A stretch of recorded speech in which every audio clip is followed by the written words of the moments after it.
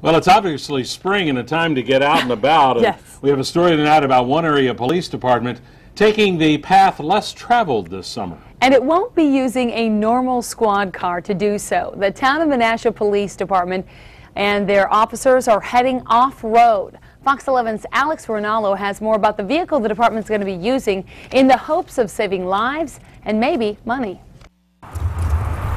The recent record temperatures are making the bike trail a hot spot.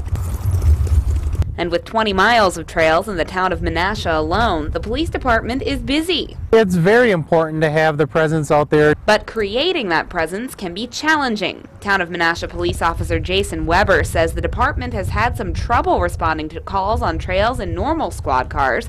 Now officers are taking this for a spin. It is four-wheel drive, so it is versatile and can be able to handle any of that. The police department gets to test trail patrols using this for free through October, thanks to a partnership with a local business. Team Winnebagoland, Tom speaking.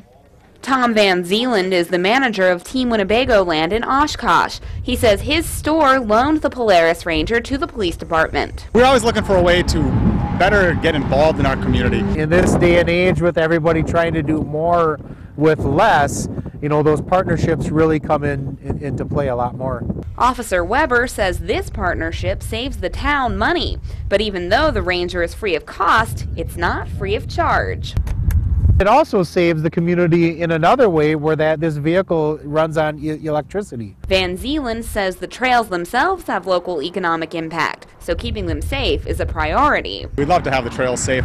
You want to make it an enjoyable environment, inviting for everyone to go use. Weber and Van Zeeland say safe trails equal happy trails, something to look forward to this summer. In the town of Menasha, Alex Rinaldo, Fox 11 News.